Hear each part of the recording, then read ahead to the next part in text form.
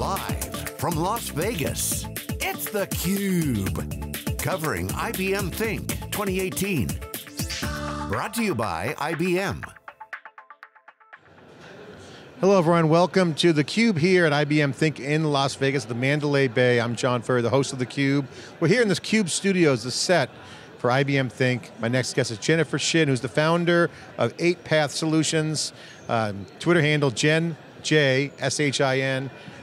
Great to see you. Thanks for joining me. Yeah, happy to be here. I'm glad you stopped by. I wanted to get your thoughts. You're a thought leader in the industry. You've been on multiple CUBE panels. Thank you very much. Also CUBE alumni. You know, IBM with the data, center of the value proposition. The CEO's up on stage today saying, you get data and you got blockchain and you got AI, which is essentially infrastructure of the future, and AI is software of the future. Data's at the middle.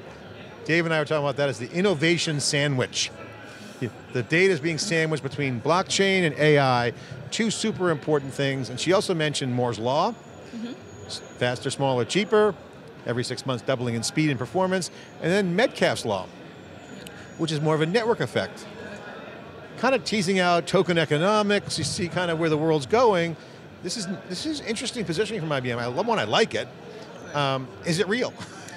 Well, it sounds very data sciencey, right? You have the economics part, you have the networking, you have all these things interplaying. So I think it's very much in line with what you would expect if data science actually sustains itself, which thankfully it has. Yeah. And I think the reality is, we like to boil things down into nice little simple concepts, but in the real world, when you're actually figuring it all out, it's going to be multiple effects. It's going to be a lot of different things that interact. And they kind of really teased out their cloud strategy in a very elegant way. I mean, they essentially said, look, we're into the cloud and we're not going to try to, they didn't say it directly, but they basically said it.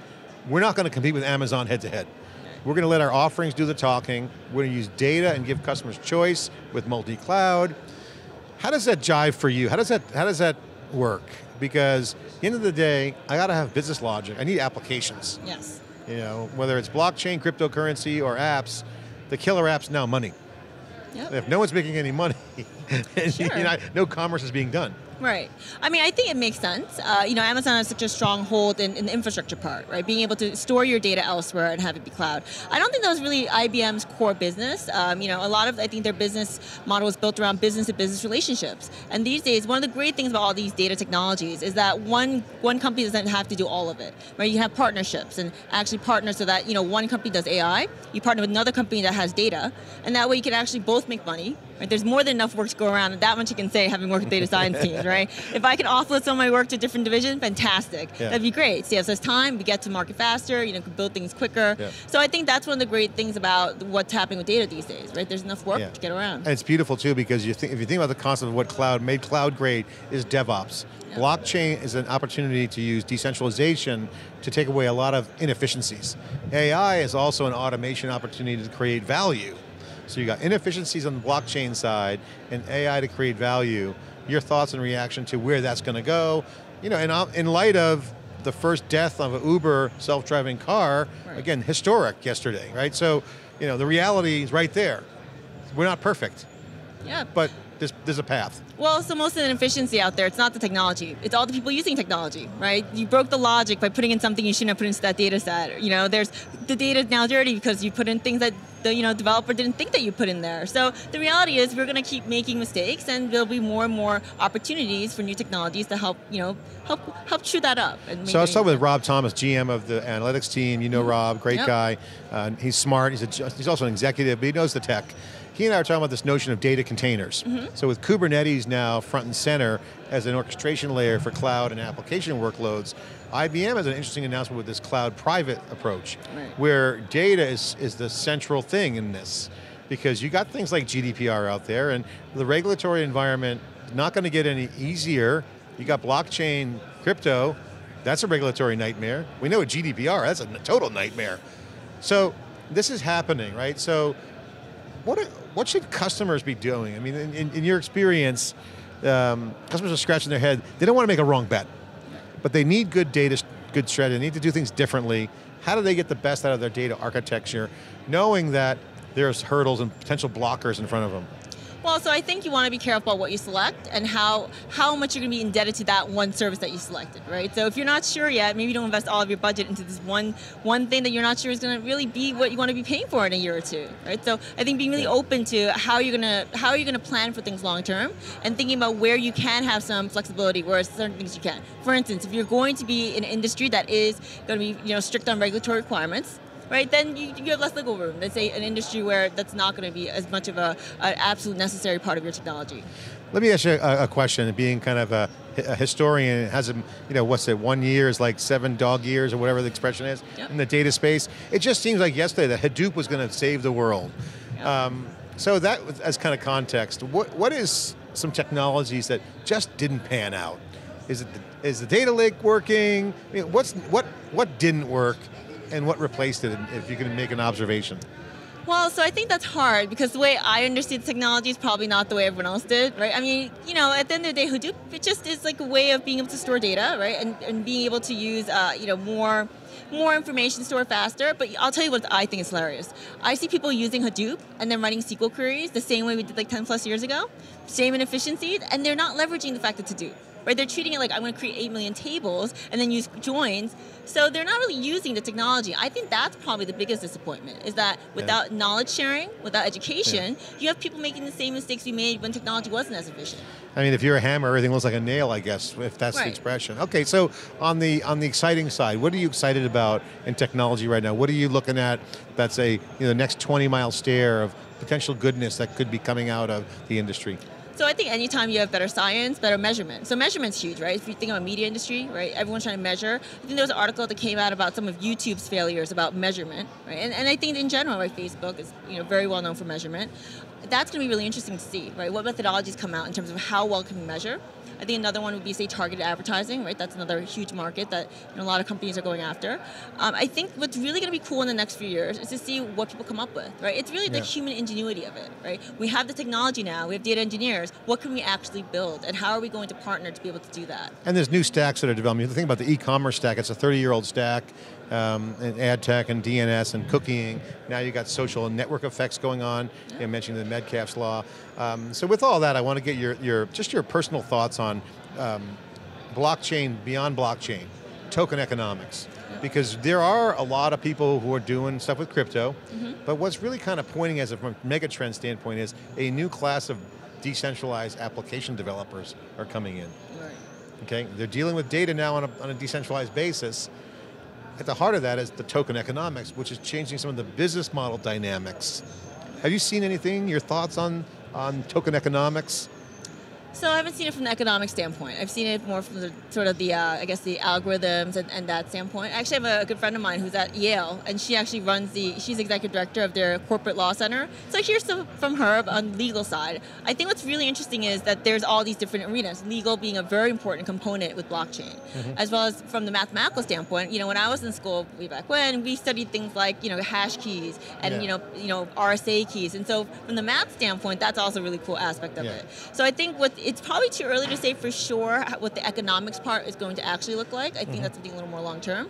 But what is exciting about this is that you actually see different parts of businesses, right? Not just the financial sector, but also the legal sector, and then say the math and algorithms, and having that integration of being able to build cooler things for that reason. Yeah, the math's certainly exciting. Machine learning, obviously, that's well documented. The growth and success of and certainly the interest are there.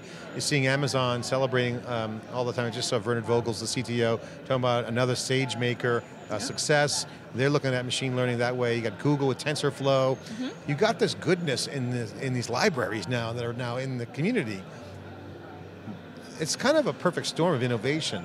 What's new in the ML world that developers are getting excited about, that companies are harnessing for value? You seeing anything there? Can you share some commentary on the current machine learning trends? So I think a lot of companies have gotten a little more adjusted to the idea of ML. I think in the beginning everyone was like, oh, this is all new. They loved the idea of it, but they didn't really know what they were doing. Right now they know a little bit more. I think in general everyone thinks deep learning is really cool, neural networks. I think what's interesting though is that everyone's trying to figure out where's the line, what's the difference between AI versus machine learning versus deep learning versus neural networks. I think it's a little bit fun for me just to see everyone kind of struggle a little bit and actually even know the terminology so we can have a conversation. So I think all of that, right? Just anything related to that sort of, when do you use TensorFlow? What do you use it for?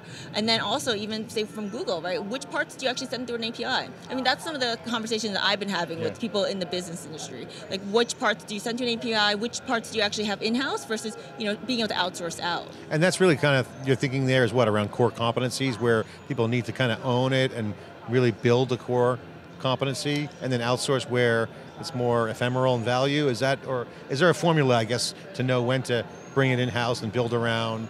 Right. What's your thoughts there? Well, part of it, I think, is scalability. If you don't have the resources or the time, right? Sometimes time. If you don't have the time to build it in-house, it does make sense to actually outsource it out. Also, if you don't think that's part of your core business, developing that within in-house to spending all that money and resources to hire the best data scientists may not be worth it, because in fact, maybe the majority of your actual sales is with the sales department. I mean, they're the ones that actually bring in that revenue. So I think it's finding that balance of what investment's actually worth it. And sometimes personnel could leave, and then you could be a big problem. Someone walks out the door, gets another job because it's a hot commodity to be. That's actually one of the big complaints I've heard, is that we spend all this time investing in certain young people and then they leave. So I think part of this is actually that human factor. How do you encourage them to stay? So let's talk about you. How did you get here? School, interest, did you go off the path? Did you come in from another vector? How did you get into what you're doing now? And share a little bit about who you are. Yeah, so I studied economics, mathematics, creative writing as an undergrad, and statistics as a grad student. So, kind of perfect storm. Natural math, bring it all together. But it's funny because I actually wrote about and talked about how data is going to be this big thing. This was like 2009, 2010. People didn't think it was that important. I was like, the next 3 to 5 years, mathematicians, going to be a hot hire. No one believed me. So I ended up going, okay, well, the economy crashed. I was in management consulting, in finance, private equity hedge funds. Everyone swore, like, if you do this, you're going to be set for life, right? You're on the path, you'll make money. And the economy crashed, all the jobs went away. And I went, maybe not the best career choice for me. So I did what I did at companies. I looked at the market and I went, where's their growth? I saw tech had growth and decided I'm going to pick up some skills I've never had before, learn to develop more, in the beginning I had no idea what an application development process was, right? I'm like, what does that mean to actually develop an application?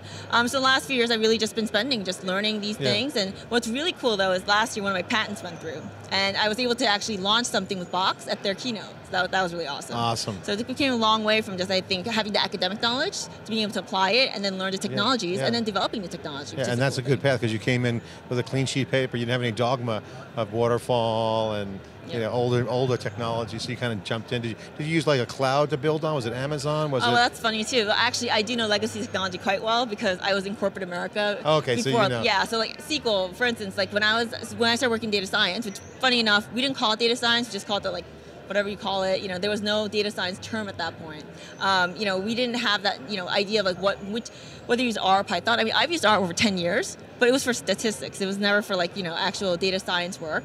And then we used SQL in corporate America. When I was taking data science, like in 2012, around then, everyone swore that no, they're going to be programmers. You got to know programming.